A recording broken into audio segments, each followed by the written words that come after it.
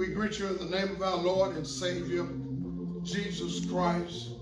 It is a blessing to be in the house of the Lord one more time. A songwriter said, one more time, I'm just glad to be in the service one more time.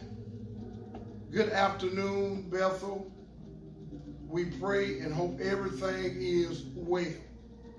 God has really, truly blessed us to come to this season, not about the money or the gifts, but it's about Jesus Christ, the birth of our Lord and Savior. We just thank God for that beautiful, that wonderful baby that was born in a manger, wrapped in swaddling clothes. Mary was the mother and Joseph was the earthly father. We thank God for the baby. We thank God for the wise men, the magi, that saw fit to go see and worship the baby. And they didn't come empty-handed. They brought gifts. They bared gifts to give to the baby. Herod wanted to destroy that baby. But the wise men, Lord had spoke to them and told them not to go back, but to go another way. So we thank God for his plan of what he had for the baby. We pray for our sick and our shed-in. We pray for Brother Jackson and his wife, Gina. We pray for Sister Taylor. We pray for Sister Banks. We pray for all the rest of our sick and shed-in. Sister Bussy. We pray, Lord, we pray for her. All of our sick and shed-in, their strength in the Lord. Brother Dudley Williams. We pray for that brother, his strength. I still believe. I believe prayer changes things, and I know it works, because he wouldn't have told us to pray without ceasing, and telling us to always. He's always telling us to pray, and that's the way we connect with our Lord and Savior, Jesus Christ. We understand sometimes he says yes, sometimes he says no, sometimes he says wait. So we pray for the leadership of this district, his wife, Reverend Sharita Moon C. Wright, our Bishop Harry, A.L.C. Wright. We pray for him in the Lord. A lot of decisions have to be made for the state. We pray for the great pastors of this church and their spouses, our great presiding elders, all 10 of them and their spouses. But we point out the one who's over our district, presiding elder Gloria Hall. We pray for all of them. We pray for all our general officers and all our other bishops, the other 19, and their districts, and all of their churches, and all their great pastors. We got great pastors, great preachers in our church. But we don't want to make it seem like we're just sticking to one denomination. All churches, like our old brothers and sisters say, all churches whose doors swing open in Jesus' name. We pray for all of them. All our brothers and sisters who's going to break the bread of life today are going to do it this evening. We thank God for all of them. God has been good to us, and we thank him. So at this time now,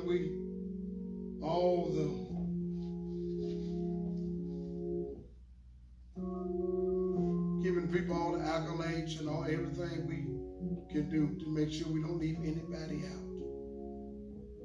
of the protocol, of all the protocol.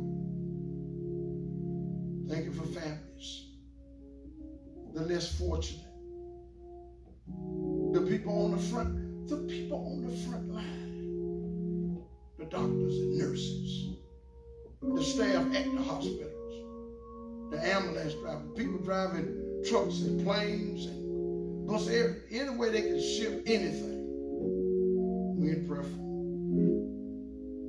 So at this time, let us pray. Let's get into the word of God. Let the words of my mouth and the meditation of my heart be acceptable, O Lord, in thy sight, my rock and my redeemer.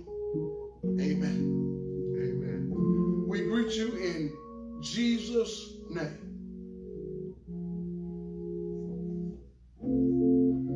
Our text will be coming from the book of St. Luke, the 18th chapter, 18 through the 30th verses. The book of St. Luke, the 18th chapter, 18 through the 30th verses. It seems like every time in the last couple of sermons, every time I try to cut it off, I keep reading, and the Lord gives me something.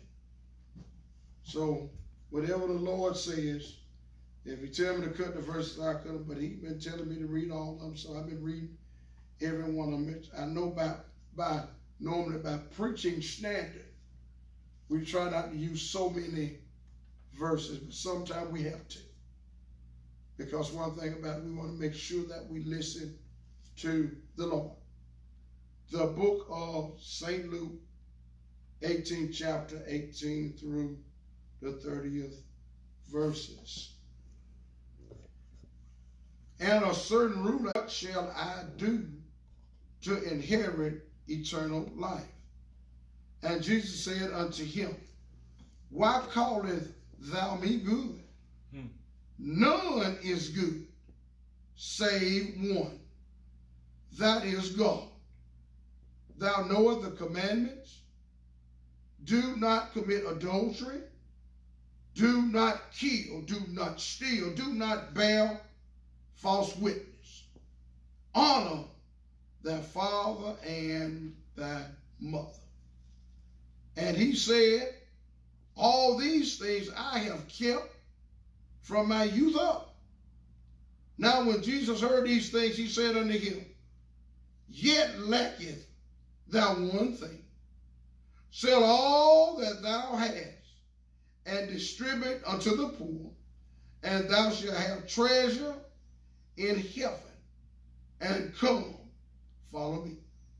And when he heard this, and Jesus said, that Jesus saw that he was very sorrowful. He said, how hardly shall they that have riches enter into the kingdom of God? For it is easier for a camel to go through the needle's eye than for a rich man to enter into the kingdom of God.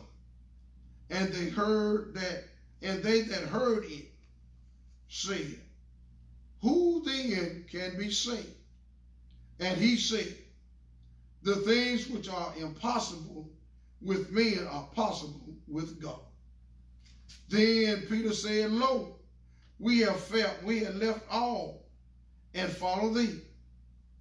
And he said unto them, verily I say unto you, there is a man that hath left his house, or parents, or brethren, or wife, or children, for the kingdom of God's sake, who shall not receive manful more in the present time, and in the world to come, life everlasting. For subject, just for a few minutes, God is good. He sure is. God is good. Amen. He sure is.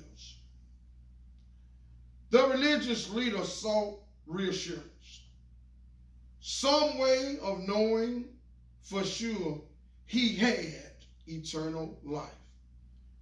He wanted Jesus to measure and grade his qualifications or to give him some task he could do to assure his own immorality. So Jesus gave him a task. The one thing the religious leader felt he could not do. Who then can be saved? The bystanders asked. No one can by his own achievements. Jesus answered implied. But God can do what men can't. Salvation cannot be earned. It is a gift. It is gifts God gives. One thing I wanted to point out in this introduction is that a lot of times, and I don't have anything against education, but the thing is that one thing we have to do, we have to know Jesus Christ.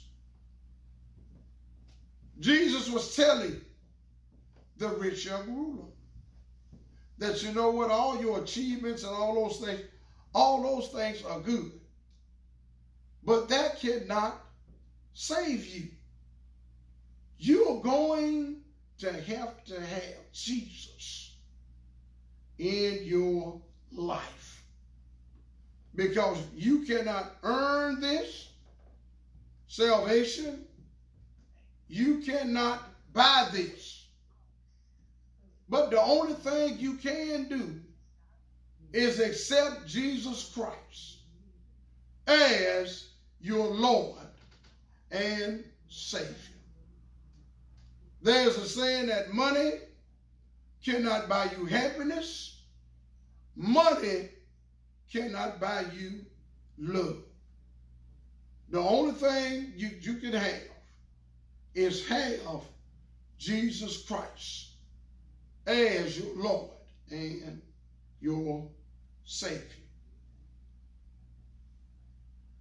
Are we good as human beings? And we already know what that is. That answer is no. But the thing is, what we can do is keep on striving every single day to do the will of the Lord. All right. I know sometimes it gets hard. And the thing what we have to realize is this. What we go through, we cannot do it by ourselves. We have to have some help. And that help has to be from on high. Some things we can do in the natural, but I tell you what, there are a whole lot of things we can't do.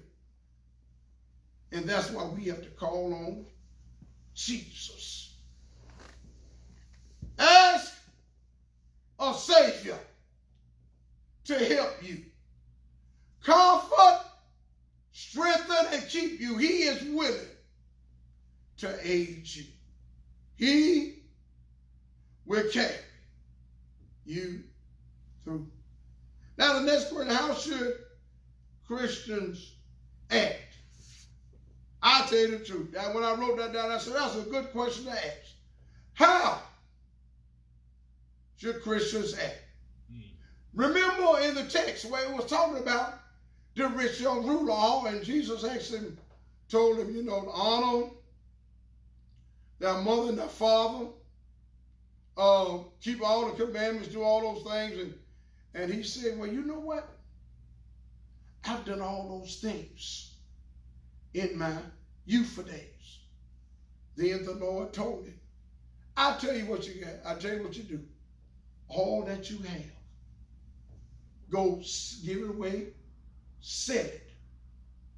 And what you do is going to follow me. He couldn't do it because of riches.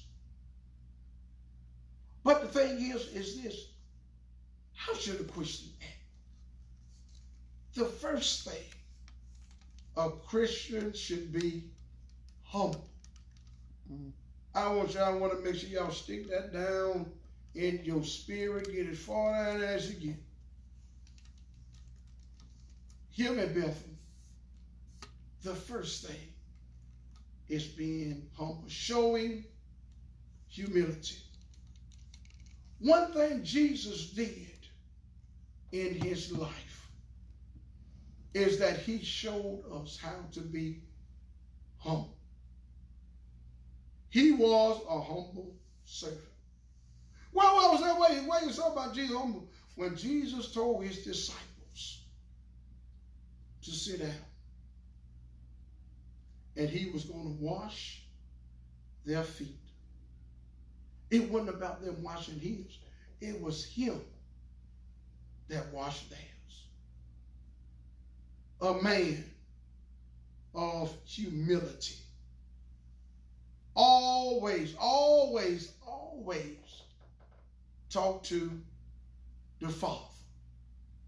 Well, what did he talk to the Father? Y'all remember when he had those 5,000, 2 fish and 5 loaves of bread? He lifted up to heaven. He lifted up and prayed to God.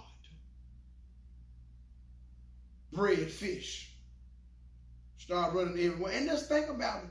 They had fragments left over. Humility to the Father. If he showed humility, we can show humility too. Be humble. Not prideful like this rich young ruler, but be humble. Don't let your possessions, don't let the stuff you have, don't let it get to you and stop you from praising him and thinking you done everything. You know what? We are nothing without him. We ought to be humble. We ought to be respectful. Lord have mercy. Y'all know what? You got young folks now. You got some older folks now. Don't respect nobody. Do something for them. They don't say a word. Driving, you let them in. They just zoom right on in. Like you're supposed to. See? But respect each other. Not because of what color we are. Respect people. Respect them. And I guarantee you, that'll help us in this world. Be poor, Lord, be prayerful. We know we got to pray. I won't move on because of time. Be loving, be caring. Love to share. Are our minds and body and spirit? Yes, we are.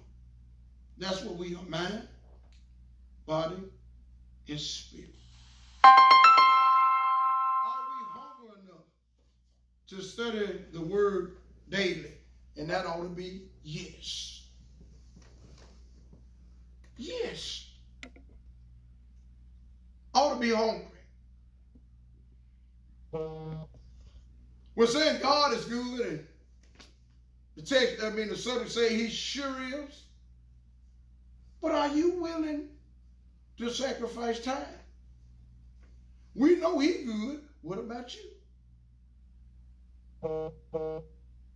Don't get me wrong. We know that there is nothing good what I'm saying right now because we just read in text. And Jesus said, ain't nobody good but the Father. That's what Jesus said. But my good is what I'm saying. Are you willing to be good enough to work?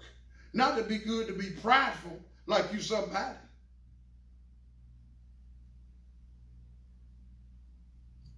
We say he is, but now what you know what? Now you got to do what you're supposed to do.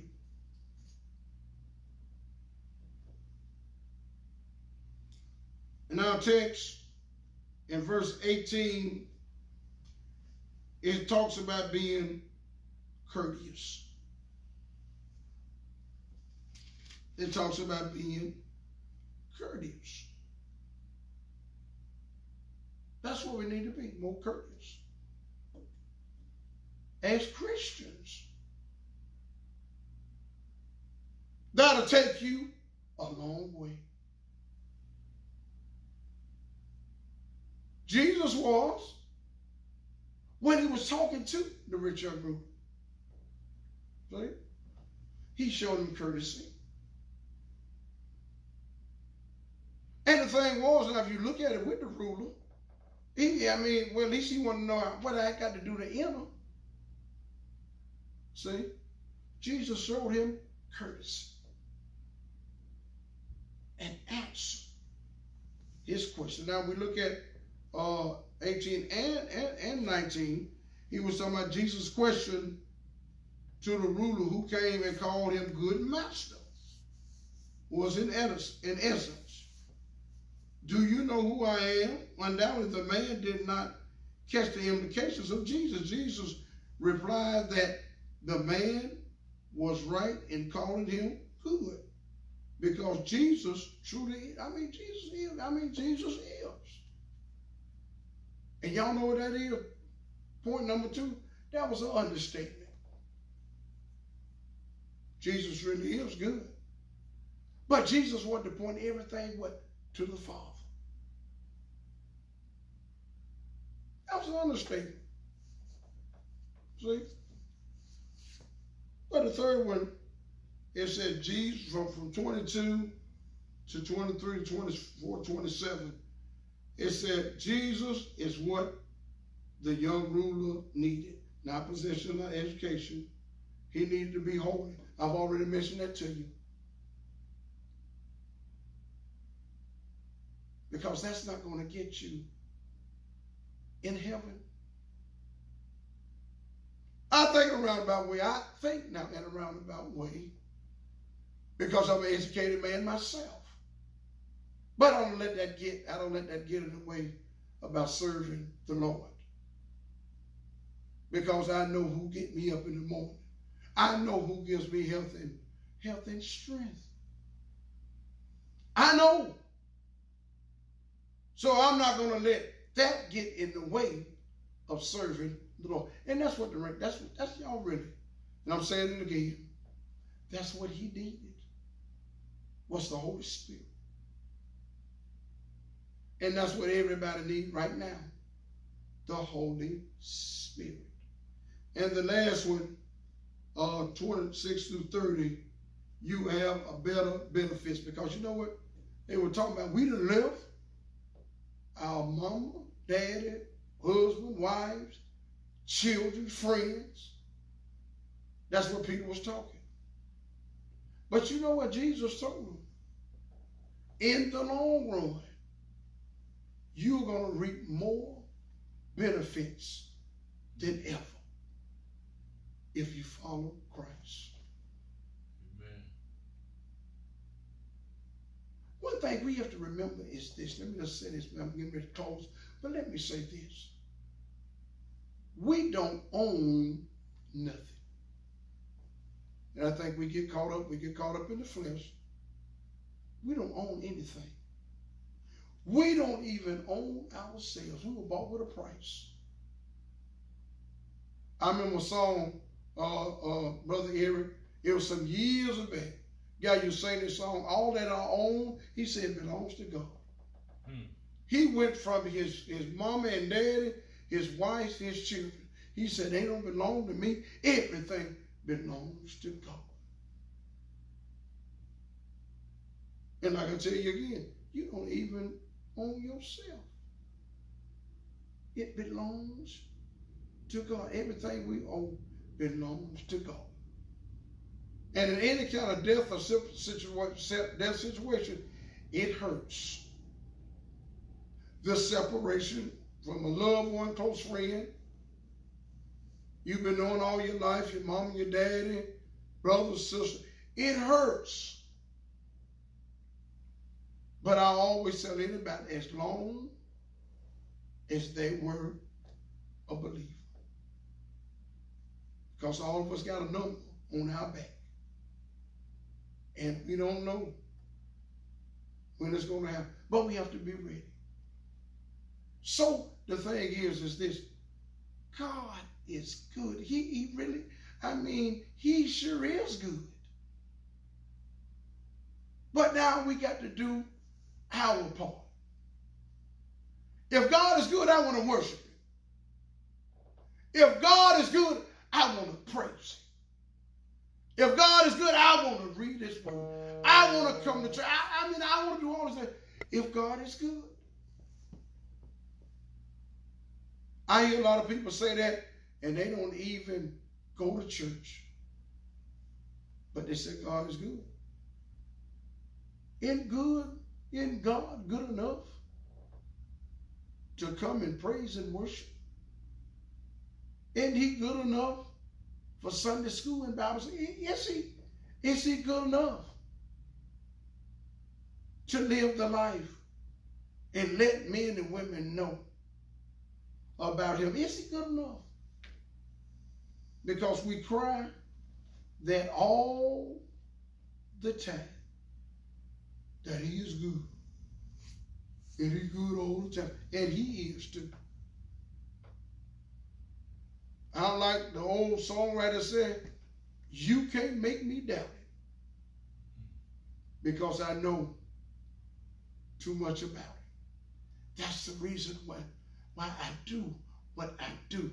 To do everything I can to live the life of Christ. Let's show him how much we love him. Do we really love him? By loving him, we should serve our fellow man. That's how we show. Not anger or hatred toward each other,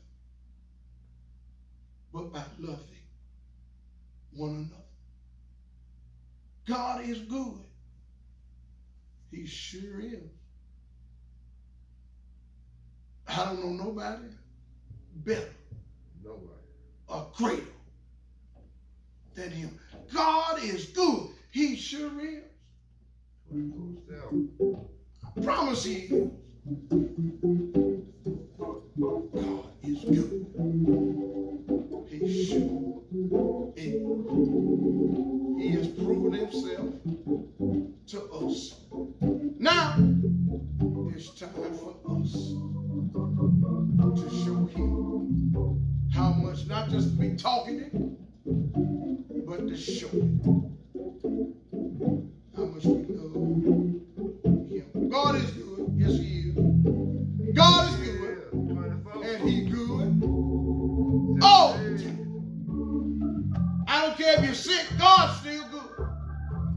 I don't care if you're down and out. God is still, he's still, oh Lord, let me stop. He's still good all the time. And I'm going to keep on praising him too. Let nothing and nobody get in our way of serving God. May God bless you. May God keep you. Is our prayer. We hope and pray that something has been said to help you on your Christian journey. Let's keep on praising. We got to do things different now, but that's okay. It's finna get back the norm. That's what I'm gonna keep saying. Because I know the kind of God that I serve. He is so good. He gonna get us back in these churches. He gonna get us back to work. He gonna get rid of this sickness. If he done it before, he'll do it again. And I don't doubt my God, because God is good. Oh yes, he is. So we always pray something said to help you on your Christian journey. Let's keep on praying for one another. We got to keep lifting each other up. Let's make sure that we do. Bethel, God bless you. Bethel, Reverend Smiley, oh Lord. Reverend Smiley, I love you so much. Reverend, I love you so much. And we just pray be safe during this coronavirus season. I'm just going to call it, just going to last for a little season. And it's going to go away. God bless all of you. Remember our sick. Call and check on each other. And everything is all right. We pray for all the folks that had birthdays. I just thought about it. They had birthdays this month. God bless you. And we pray that you have many, many, many, many more. That the Lord will keep on smiling on you, on this word, on this word. We thank God. Here's our prayer.